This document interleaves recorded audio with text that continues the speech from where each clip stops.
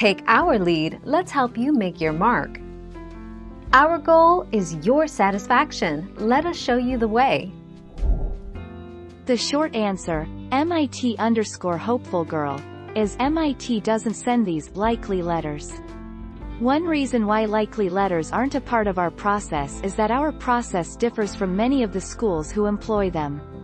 Another reason we don't have any early notification is that MIT does its notification pretty early anyway. 19 January 2005.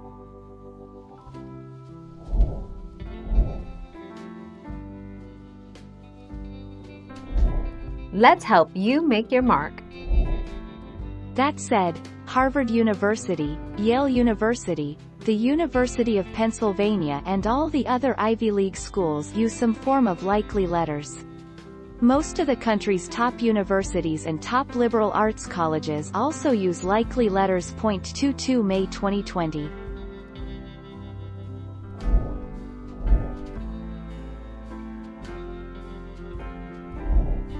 Take our lead. There's no formula for gaining transfer admission to MIT.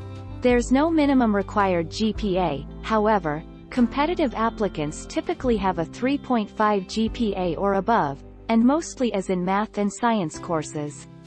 Ideal preparation includes, at the very least, 1 year each of college-level calculus and calculus-based physics.